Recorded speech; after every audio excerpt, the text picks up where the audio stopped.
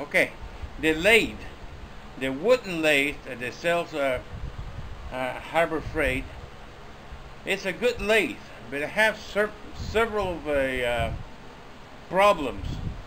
The number one problem is that the motor is a 2/3 horsepower and it's a little bit under power for a 12-inch swing.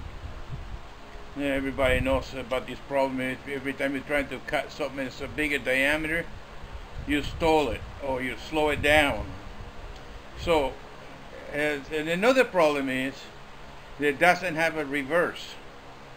So if you, for example, you're hollowing something deep, it's hard to see and you have to walk around the other side of the lathe, and if you can't do that, you have to have your head way over on the other side of the lathe to figure out what you're doing.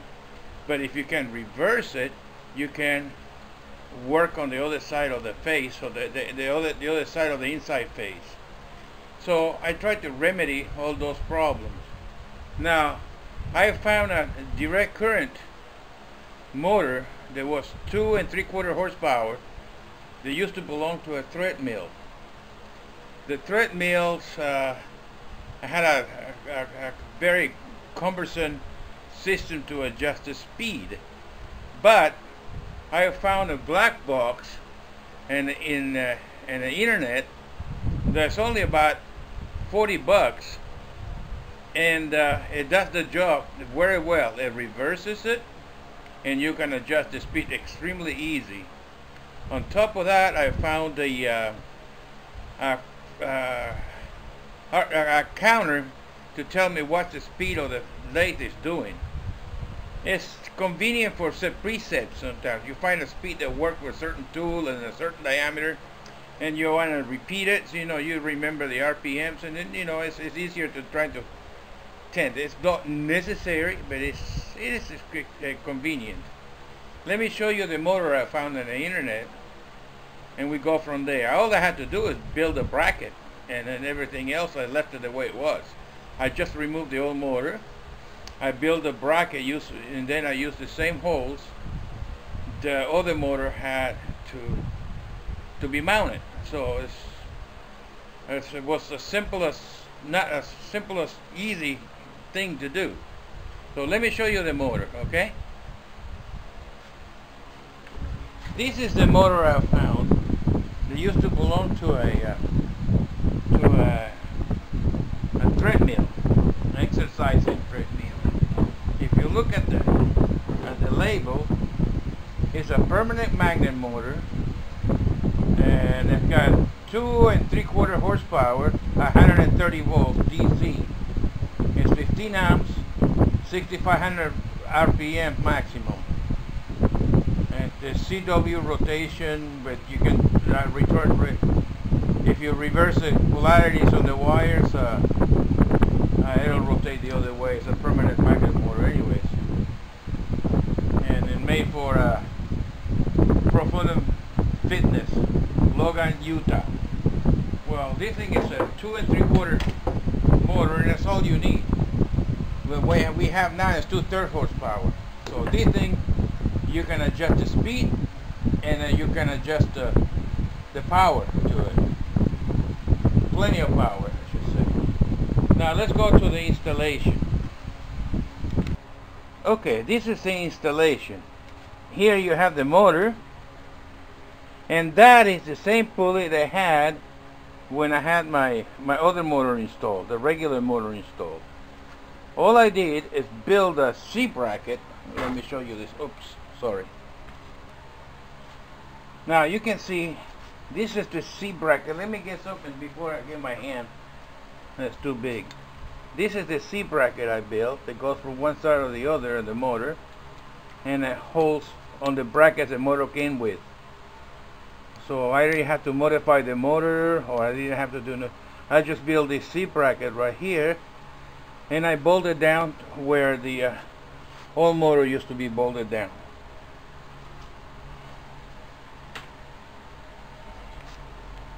And then to maintain tension on the belt, all I did was to put a block of wood out here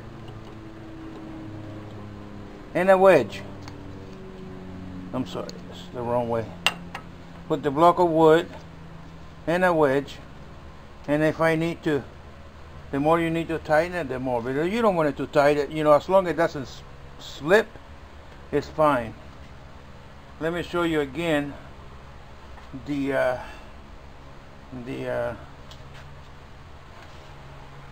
system on the front side.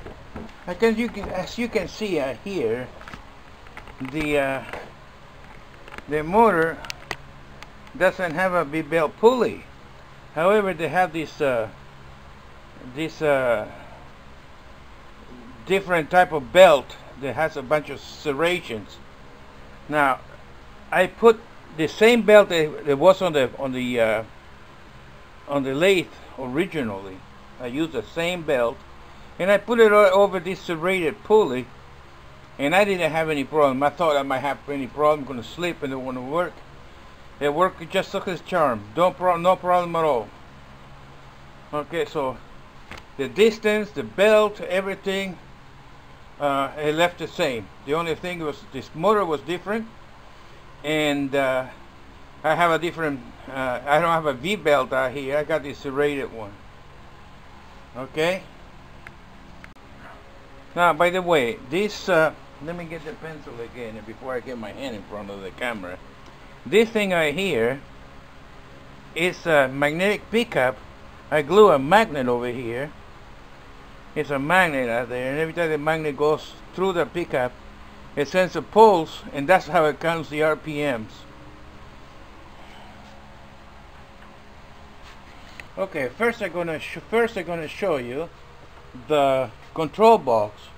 It's about $40 on the internet, and it's well worth it. We have a reverse, forward and reverse button. We had a jog button, and we have the speed controller.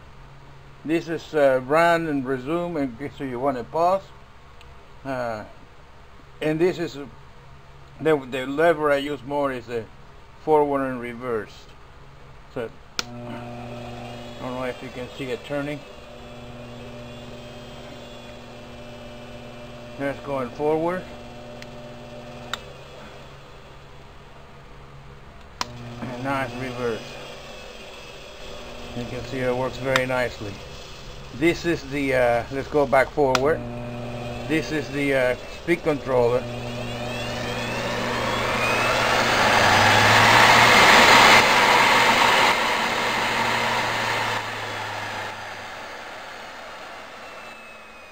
So I have an extremely wide range of speeds that I can choose for, and all the way down to about 17 RPMs or something like that.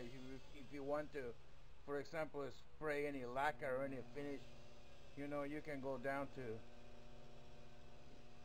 a very low speed, so it won't be splattering the finish away. So right now it's about 17 RPMs, 18 RPMs. Perfect. And how I know the RPM? Because I can see the meter out here, how fast it's turning.